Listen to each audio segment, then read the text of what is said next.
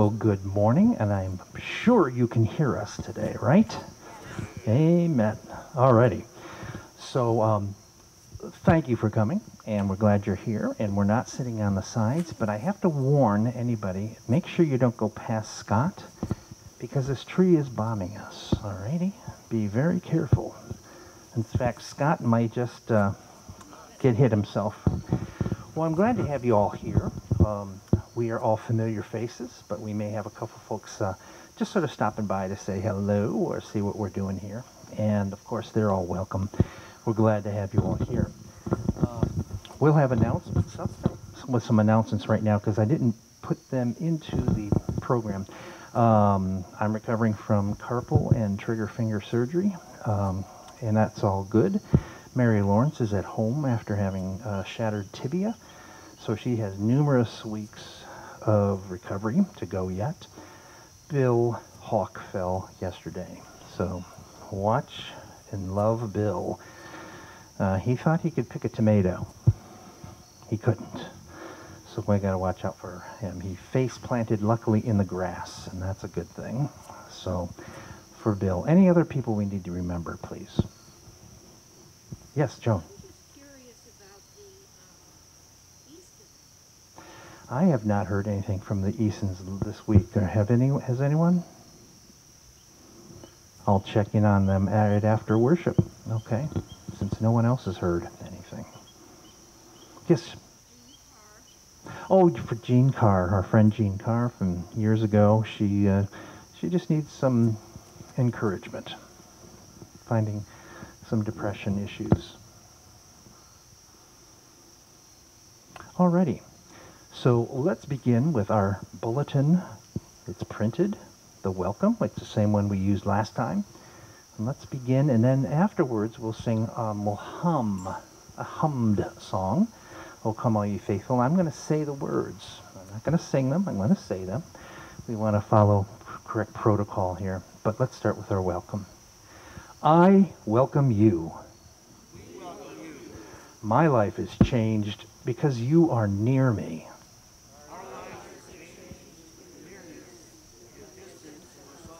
Let's not forget that God is near to all who call from their hearts. In the name of the Father, and the Son, and the Holy Ghost, Creator, Christ, and Holy Spirit. Amen.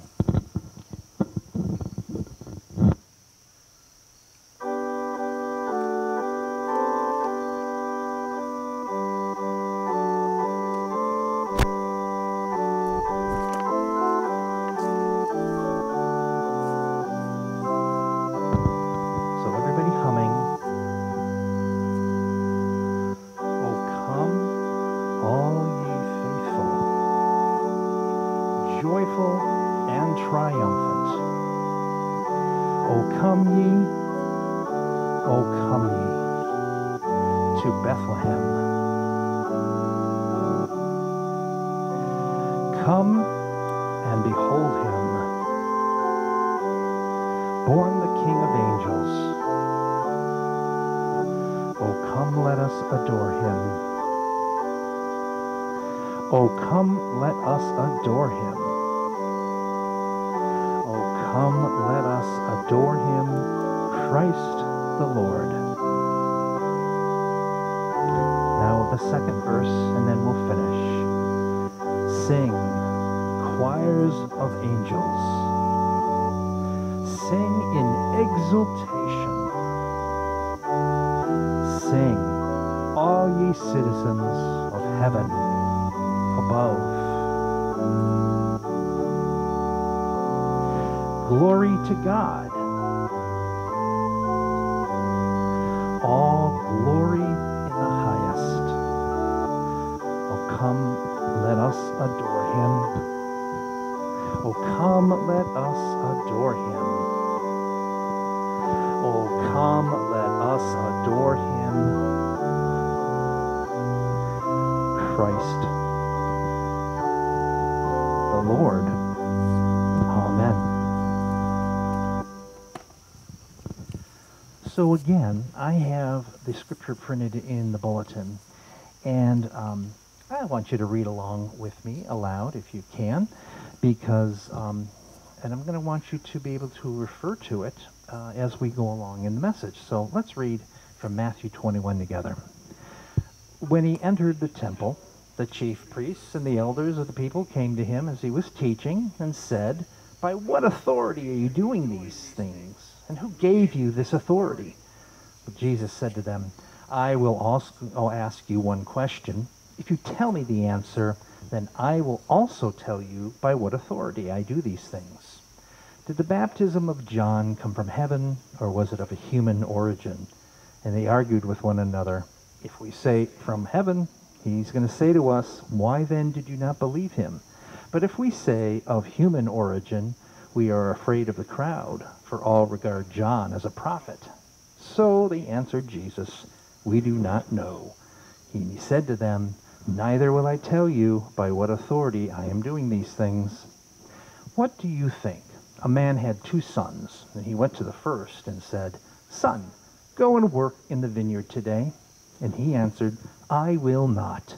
But later he changed his mind and he went. The father went to the second and said the same, and he answered, 'I go, sir.' But he did not go. Which of the 2 did the will of his father?" And they said, "The first." Jesus said to them, "Truly I tell you, the tax collectors and the prostitutes are going into the kingdom of God ahead of you. For John came to you in the way of righteousness, and you did not believe him. But the tax collectors and the prostitutes believed him. And even after you saw it, you did not change your minds and believe him." Alrighty, so here is our scripture, which, at first, when I first really read this, I was a little bit disappointed. I was a little irritated. And by the way, I can only see your eyes, so I want you to give me really good eyes. It's hard to see, to read your faces, and even your scowls sometimes come through your masks. So give me good eyes. I need good eyes, okay? So this was a little unsatisfying to me. I don't know about you, because we have this bizarre question and answer going on between Jesus and, do you remember who the people were? It was the chief priests and the scribes, or the elders. And it's this question answer thing going on about why Jesus has authority to teach what he's teaching. Well, Jesus, though, starts to play a mind game, or he's trying to trick them or something, because he says, what does he say to them? He says, "Hey, listen, if you answer this question correctly, then I will tell you where the authority is coming from." So these poor chief priests and the elders, they huddle together and they suddenly they realize, we're stuck in a quandary. If we go with this way with the answer, he's going to tell us, well, because you really didn't believe in the first place. And if we go with this answer, it's going to make all the people around us angry at us. So what do? I don't know. Sounds like a lot of government that we have these days. We don't know. Well, somebody's got to make the decision. So Jesus then says to them, "Well, I'm not going to tell you then. Guess what? Forget it." So, that's sort of an unsatisfying question or story to really be reading. But then he goes on in this parable afterwards, which I don't know if it made sense to you or not. There were 2 sons, and the 2 sons were told to go out and do work in the fields or wherever it was. And the first one said, "No, ain't gonna do it." Well, later on, he was really a good son, and he decided, "I'm gonna go do it. Dad needs my help." Right? So he goes to the second son, and the second son says, "You bet, Dad. I'll be right out there." And of course, Dad goes away, and what happens? He goes away. He tricks his dad. He doesn't go. And so Jesus asked the people, I'm not sure who he's talking to, if he's talking to the chief priests or talking to the people around him, but, he says, "So who served his father?" And they said, "Well, of course, it was the first one, because he actually went." And then Jesus says, "Well, guess what? The same thing goes then for people like you and me and people out there in the world." And he used 2 categories of people. You remember the two categories of people who he was talking about were going to go to heaven before them? You remember who it was? Tax collectors and prostitutes. Dun dun. So we have Jesus telling them that something beyond their understanding is going to happen. Because what do you think? They think that they're the best. They think that they have done all the right things and that they're going to go to heaven first. Well, and then Jesus tells them not. Tells them a different thing. This is a crazy, crazy, mixed up whole thing that we have here. This whole question of authority. Now, what is, in essence, what is authority? What is it? Power. Exactly. So we have what's going on, a question between the chief priests and Jesus, who has the power. That's all the question. That's all that's going on here. And it's a silly thing because why are the chief priests worried about who has the power? Aren't they the chief priests? Don't they have the power? Well, they must realize that they don't, because they're asking Jesus how, they're so afraid of him. How do you have this authority? Well, Jesus, though, in the end, he really doesn't worry so much about the power. He decides the power is not the question that needs to be asked here. He says, because he doesn't answer where the authority is coming from, he basically is declaring the big question is not about power in our lives. What is going to be the question? Not power, but whether or not you're going to listen to God. And when God tells you, like the Father told the sons, to go out and do something, what's going to really matter is obedience. Now, that's a bad word for a lot of us, right? Who likes to be obedient? No? Really? Come on. Bill Hawk does not like to be obedient. Right? So nobody wants to be obedient. It's a toughie.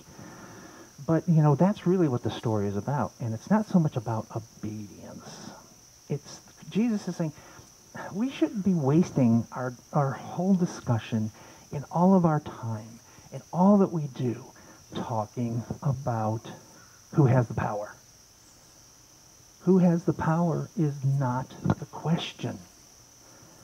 The question is, who is going to answer the call to serve?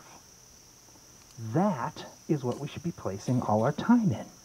Not about, okay, who over here? Jeff, do you have the power? Nope, Jeff doesn't think he has the power. Rick, you have the power? Jane, I think Jane has the power. Jane has the power. She has declared that she has the power. We could go round and round, and everybody could say, I have the power, or no, he has the power, or no, I have the power, or no, Scott has the power, right? Scott knows, nope, Sherry has the power. But, that's all tiresome. Who has the power? It's not only tiresome, it's worthless because it accomplishes nothing.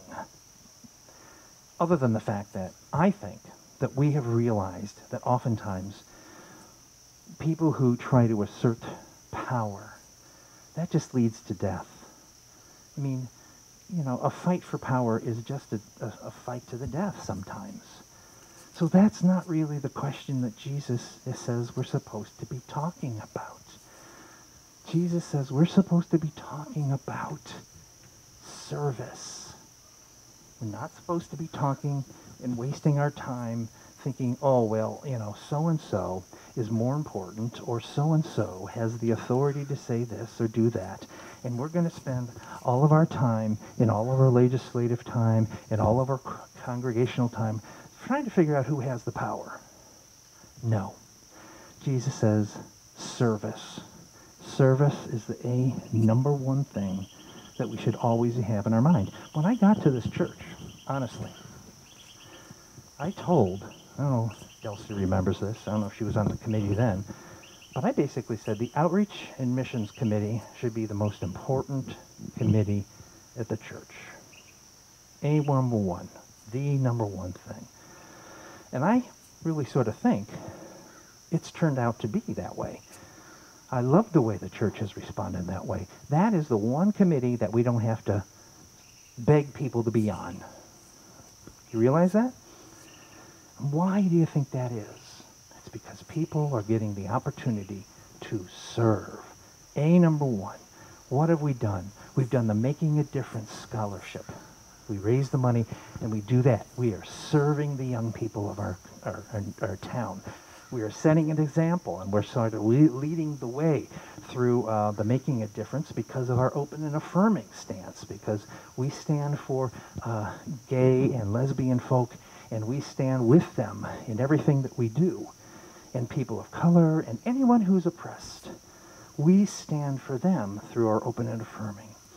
And that committee is the reason why it's growing. It's the group that wants to do the things. We are also doing we support the backpack program. I don't know if the committee does so much there, but they do take the time to promote it. You all received something in your hand today. You should see it. Wonderful. Outreach and Service Committee, or Outreach and Missions Committee has sent out all the things that we can do to serve others. This is what we should be doing. We do the Thanksgiving meals and the midwinter meals. Amen. We are opening up the church to, like, the Tibetan. Do you know we have a Tibetan heritage group meeting at the church? We have a Tibetan heritage group, a bunch of elders teaching young people about their heritage in Tibet. Well, they're not meeting now, obviously, because of COVID, but we're doing that. We've opened our doors to them. We have opened, and even though they support us by giving us monies, we have now 9 12-step groups. And they're there, the good thing about it, they're there when we aren't. That's the wonderful thing, is that our building is used and used and used for one thing, and that is service. And that is the answer that Jesus is wanting us, or is making the question so important. He's not saying, let's talk about power, people. Who's going to be the bright and shiniest and most powerful, and who's going to wield power over Essex? What Jesus is asking us at the First Congregational Church in Essex is, are you serving your brothers and your sisters? And that is what we have been asked to do as Christians. And I cannot tell you how pleased I am that that is something that you have really realized and taken to heart, and is something that you do on a regular basis so much. So God bless this church for caring for others, for feeding, for clothing, for affirming, like I said, the LGBTQ population, and for anybody who is in need. I am so grateful that you have answered that call. Would you now, we raised a couple names in prayers. Is there anything else that we need to remember in our time of prayer here? Anything else you'd like to lift up? Okay, let's gather our hearts and let us pray. Gracious God, I thank you so much that the call that you have made to serve is rich, and it is deeply taken root in this, your servant church, the First Congregational Church in Essex. We thank you that so many people care for others who oftentimes go unnoticed, for people who are told to be quiet and don't be themselves, whether they be the tax collectors or the prostitutes of town, or whether they be the lesbian or gay people, or anybody who might be a person of color or different nationality that needs lifting up because they're otherwise ignored and not cared for, really. Thank you, O Lord, to the people of this church, that they have answered that call. I thank you, Lord, for our wonderful medical services here, people who've been able to take care of our friend Bill and Mary Lawrence. I thank you for the wonderful medical services I have received as well. Each and every one of us have been blessed with that kind of access to health care. And so we pray then others have access to health care also. Instead of it being taken away from them, we pray that others receive health care without it being a hurdle to get there. I thank you from the goodness of your being, O Lord, that yes, we can serve the town. I pray for the people in the west of the United States who are going through these terrible storms of fire. We pray for rain, and we pray for the safety of firefighters and those who are in the path. We pray for our southern shores and even along our coasts, as hurricanes have touched us too often this year. We pray for those people, and how might we be of service to them? We give you good thanks at the same time, though, Lord, that our Connecticut Conference, which is now the Southern New England Conference, has a new leader. We have a new conference minister, and that we elected him yesterday, and we've welcomed him in with open arms for a new season of service. Lord, so many things across this group of people that can be prayed about, but not have been spoken. We'll enter in a short time, Lord, of quiet, so each and every one of them can speak it or think it and pray it. And then we're going to speak words together, O Lord, the ones that you taught us, that draw us together. So hear us each as we reach out to you in prayer.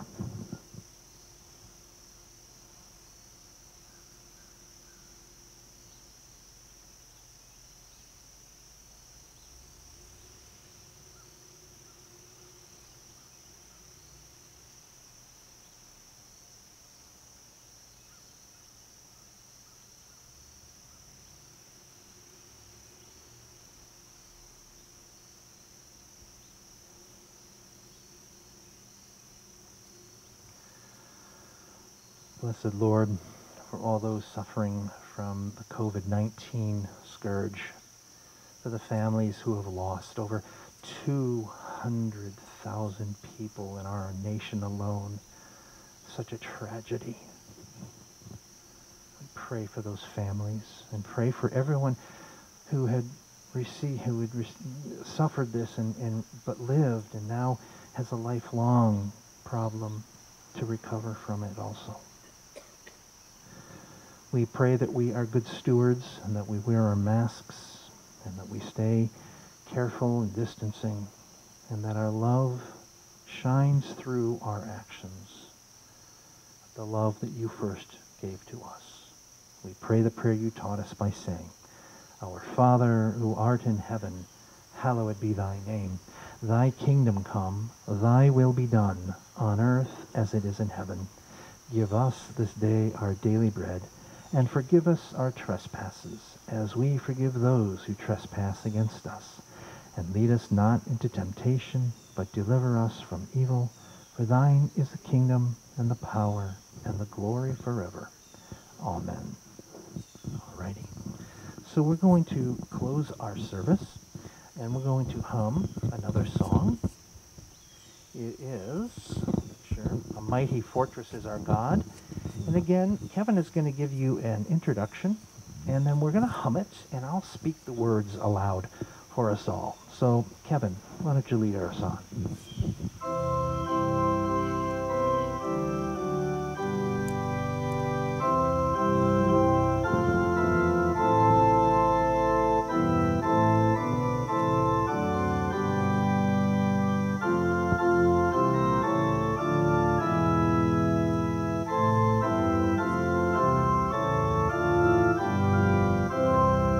Hum two verses. Here we go.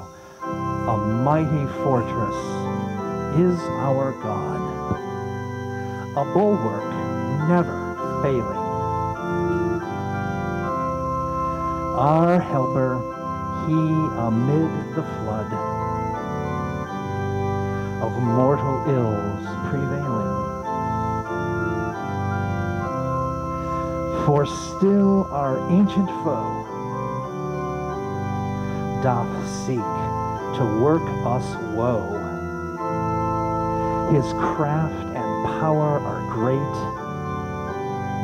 and armed with cruel hate. On earth is not his equal. Did we in our own strength confide, our striving would be losing. Were not the right one on our side, the one of God's own choosing. Dost ask, who may that be? Christ Jesus, it is he. Lord Sabaoth, his name, from age to age the same, and he must win the battle.